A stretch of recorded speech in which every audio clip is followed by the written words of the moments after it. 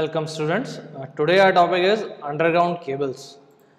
A considerable amount of transmission and distribution of electrical energy, especially in densely populated urban areas, is carried out by means of underground cables. If the in urban areas where very dense populated area is there, then it is better to do a underground wiring or underground cables. The underground cable are rugged in construction and provide greater service reliability, increased safety, better appearance and trouble-free service under variety of environmental conditions. Whatever the environmental condition, they are providing a very good reliability. So, when we talk about the application of underground cables are necessary for supply a connection in the electrical plant, in generating station, transmission system and distribution system, utilization plant and so on. So, we have a various type of application of the underground cables. List of example of underground cable application for a connection one apparatus with the other are the followings, that are the supply power to the individual machine apparatus in electrical plant, that these are supplied to the various electrical machines, connection between switchgear and individual load, or we can say the group load also, connection between auxiliary transformer and switchgears, sub transmission line between receiving substation and distribution substation. So these are the also the applications of underground cables. Now, underground distribution system has the overhead line. When we look through in a brief, that these are underground system are providing better safety than the overhead system, and it also provide better reliability because the overhead system is exposed to the environment, and it is the overhead lines are affected by the environmental itself. So, and there is no environmental impact on the underground cable or underground distribution system. So, it is provide better reliability of supply. Also, interference or disturbance on the underground cables are very low. And when we talk about the maintenance, yes, because it is underground, so maintenance is a very typical part in the underground system, but it is very easy to do maintenance in the overhead lines. But due to underground system, it is very rare chances there is a fault will occur. And the environmental impact on the underground system is very low as compared to the overhead lines. And when we talk about the economics, in the underground system, we have to dig out throughout the line, and we have to make a cable lay or a cable trench. We have to lie down the cable and we have to bury it. So, lot of manpower are required in this, and so because of that, it is costly than the overhead lines. Now, a cable must fulfill the following necessary requirements. These are the conductor used in cable should be tinted, strapped or tinted standard copper or aluminum or high conductivity. Stranding is done so that conductor may become flexible and carry more current. The conductor size should be such that the cable carries the desired load current without overheating and causes voltage drop with permissible limit. The cable must have proper thickness of insulation in order to give high degree of safety and reliability at the voltage for which it is designed. So, it have to be used, or it has to be reliable for which voltage it is designed. The cable must be provided with suitable mechanical protection so that it may withstand the rough use in laying it. So, when we lay the cable, we are using rough. The mechanical protection is just like that. It can bear that force, or it should not damage any conductor. The material used in the manufacture of cable should be such that there is complete chemical and physical stability throughout. So, whatever the chemical material we are using, so it should be not physically damaged, it should be proper, or it have to be in a good condition. Now, when we look to the construction of a underground cable, you can easily say in the figure we have a conductor here. Over the conductor we provided that the insulation. On each and every conductor we have a insulation. Over that insulation we provided a inner sheath. It is also a metal part, and and over the sheath we are providing that beading, and over the beading we have the armoring. The armoring definitely generally we have GI strips on the cables, and overall on the outer location we have that outer sheath. Outer sheath is generally we have a black color PVC we are using. So it is a general look out the construction of a cable. Now the core or conductor, a cable may one or more than one core depending upon the type of service for which it is intended. For instance, the 3 conductor cable shown in a figure is used for 3-phase service. The conductors are made of tinted copper or aluminum and are usually stranded in order to provide flexibility to the cable. Each core or conductor is provided with a suitable thickness of insulation. The thickness of layer depending upon the voltage to be withstood by the cable. The commonly used material for insulation are impregnated paper, varnish cambric or rubber mineral compounds. These are the basic insulation material, and in order to protect the cable from moisture, gases or other damaging liquid like acid or alkaline in the soil and atmosphere, the metallic sheath of aluminum or lead is provided over the insulation. So our conductor is totally secure in this insulation and this metallic sheath. Now over the metallic sheath is applied a layer of beading which consists of a fibrous material like jute or hessian tape. The purpose of beading is to protect the metallic sheath against corrosion and from mechanical injury due to armoring. Over the beading, armoring is provided which consists of 1 or 2 layer of galvanized steel or galvanized wire or galvanized steel wire or steel tape. Its purpose is to protect the cable from mechanical injury while laying and during the course of handling. Armoring may not be done in the case of some cables. In some cable we are not done the armoring, but it is mandatory or it is necessary to done armoring, because while laying or while handling, the labor are using or handling the cable very badly. So while they are laying the cable, it may be chances there will be damage. In order to protect armoring from atmosphere condition, a layer of fibrous material similar to beading is provided over the armoring. This is known as serving. It may not be out of place to mention that the beading, armoring and serving are only applied to the cable for the protection of conductor, insulation and to protect the metallic sheath from the mechanical injury. Now, when we talk about the insulating material of the cable, the insulating material used in cable should have the following properties. These are the high insulation resistance to avoid leakage current, high dielectric strength to avoid electrical breakdown of the cable, high mechanical strength to withstand the mechanical handling of cables,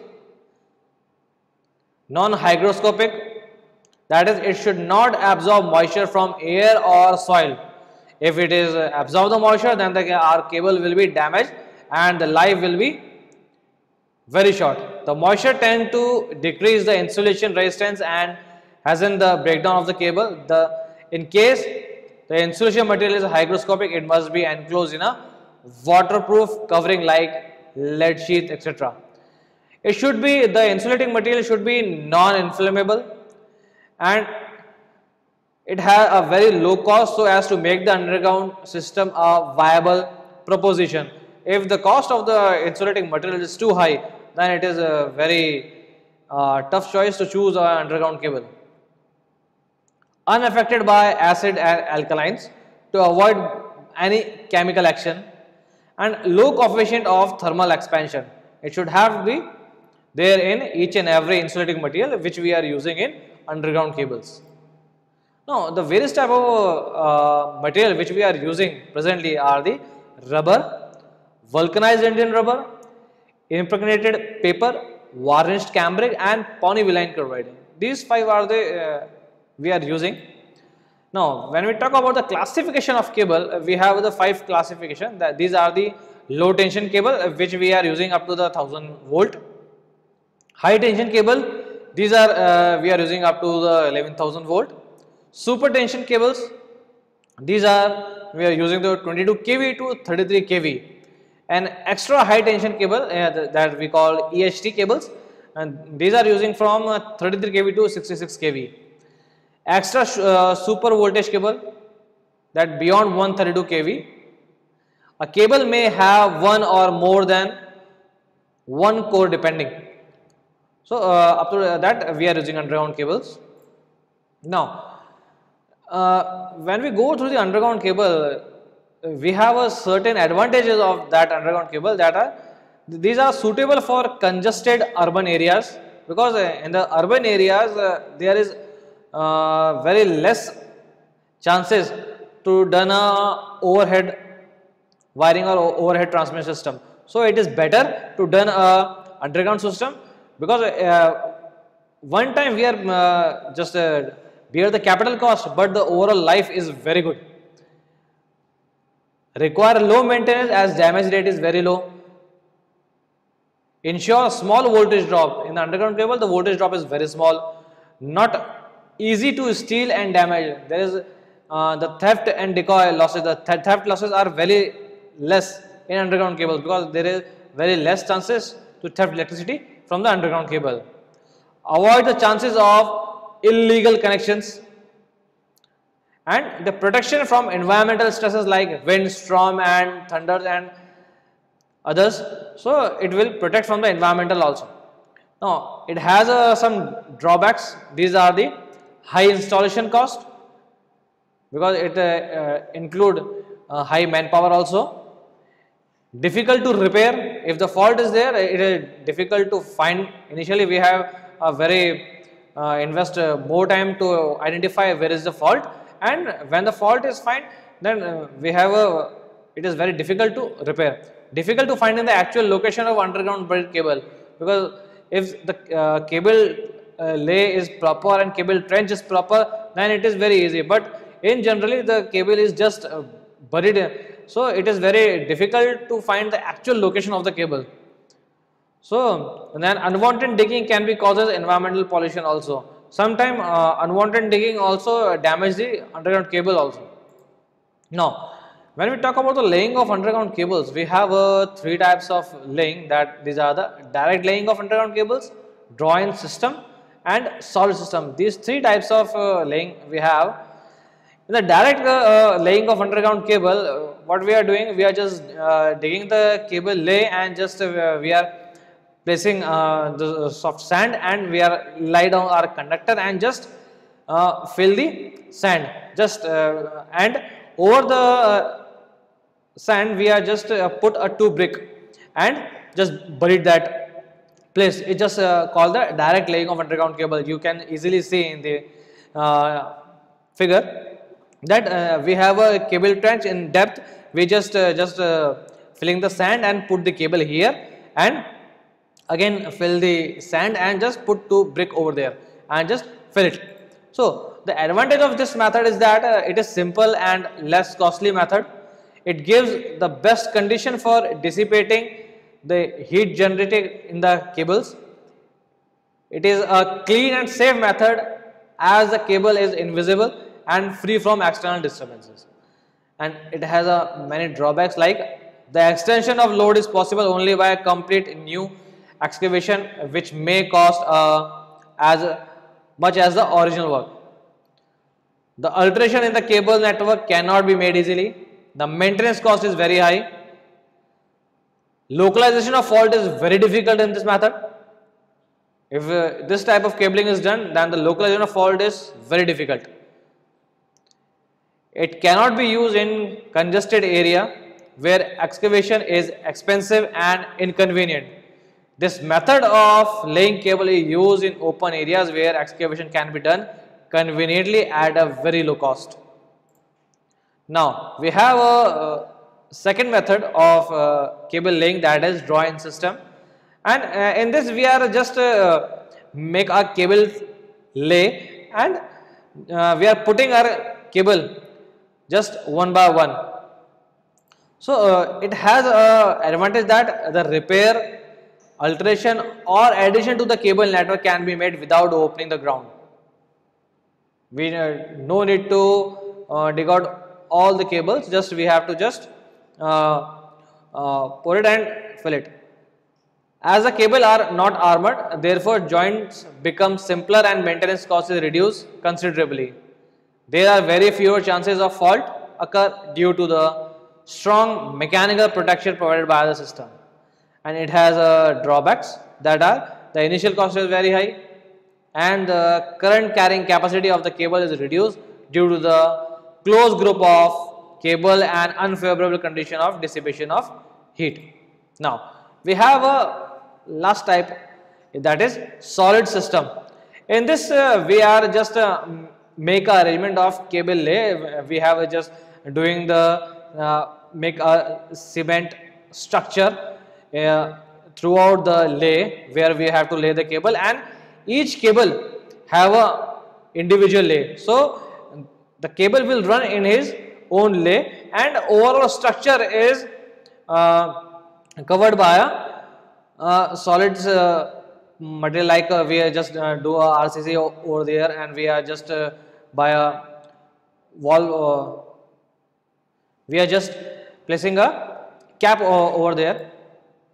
In this method of underground cable, the cable is laid in open pipe or through ducts out in the earth along the cable route. The throwing is of cast iron, stoneware, asphalt or treated wood. After the cable is laid in position, the throwing is filled with a bituminous or a asphaltic compound and covered over. Cable laid in this manner are usually plain lead covered because through affords good mechanical protection, because we require a good mechanical protection is there. The drawback of the system is it is more expensive than the direct lead system. It required skilled labor and favorable weather conditions. Due to poor heat dissipation facilities, the current carrying capacity of the cable is reduced. Now we are seeing how the cable is laying, and the cable is also laying at a different location, or we can say that these are the special location, like from the for the road crossing, for the railway crossing, for the water main crossing, communication line crossing, internal in bridges. So these are the special location. We are not just cut the roads and dig the cable. No, we are just in for the laying in this type of special location. We just horizontally drilling, and then we are just pour the cable. That's all for today. The next topic we are discussing in next class.